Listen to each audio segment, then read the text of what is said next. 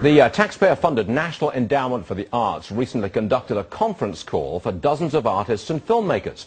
But our next guest says the agenda on that call seemed a lot more political than artistic. He says the NEA and the White House officials on the call encouraged the artistic community to use their work to promote the Obama team's agenda on issues like healthcare reform. And joining us now is the filmmaker and art consultant, Patrick Courrielche. Patrick, thanks for joining us. You were on this call. Did the Obama officials and the NEA people, did they make a direct pitch, hey, get behind Obama's healthcare reform plan and let's spend some taxpayer money promoting it? Hello, Stuart.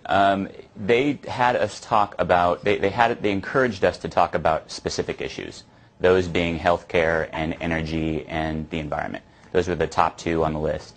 That's what they wanted you to talk about in public, right? And to go out and skew your work towards that?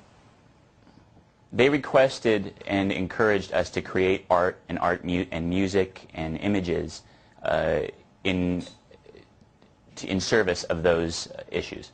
Why do you object to that? So, I mean, well, the National Endowment for the Arts was made to promote the arts. It's called the National Endowment for the Arts, not to use the arts to push issues.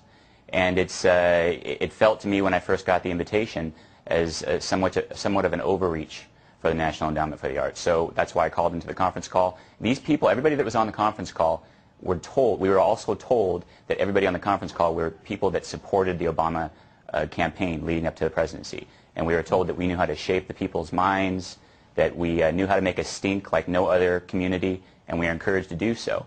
So, you know, at the end of this conference call, it was very obvious to me what they were intending to do. Whether they're successful at doing it or not is another case, but I think that's beside the point. That's not what the National Endowment for the Arts was made for, and why it was brought into existence. Well, for what you heard, it sounds an awful lot like taxpayer money they tried to use taxpayer money to support a specific political position by the Obama team. That's what it sounds like. Well, they are the largest funder of the arts in the United States, and they have on this conference call the people that they fund. And in addition to that, these are people that were hand-picked. They said we were selected for a reason, and they were hand-picked basically because they were involved in the Obama campaign. I mean, they used the Hope poster and the Will.i.am's Yes We Can video as perfect examples of how this community and how this group helped elect this man to office. So, I mean, when you have this hand-picked group and you are telling them to speak to certain issues, what do you think they're going to speak to? Yeah. I mean, it sounds pretty obvious to me.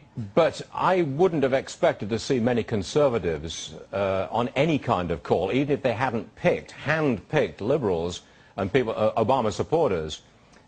You know, as an outsider to the arts, I don't expect to see many conservatives or people who disagree with the Obama team emerging from the artistic community. Am I right on that one?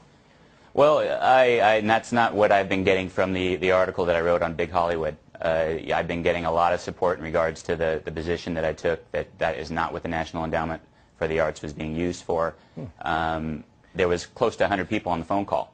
You would think just statistically that somebody like me would be on the phone call that wouldn't necessarily agree with it. And I'm sure that there was others on the phone call that didn't think that it was kosher. Now I must say, they didn't blatantly say, go out and support our policies. But there was even times where they questioned the legality of the conversation, and they asked us to be patient so that they could learn the language to speak to us safely. So, I mean, there's definitely something here. And, you know, Mr. Landesman, when in his first public address to people, he said something along the lines of the National Endowment for the Arts. He was looking forward to a new conversation for the arts. And you know, after this meeting, after this meeting, I say the same thing. I say I'm looking forward to a new conversation as well, and it's whether the National Endowment for the Arts should or should not exist. I mean, this is not what this agency was created for. Good point. Patrick Courrielche, thank you so much for bringing this to our attention. We appreciate it, sir. Thank you.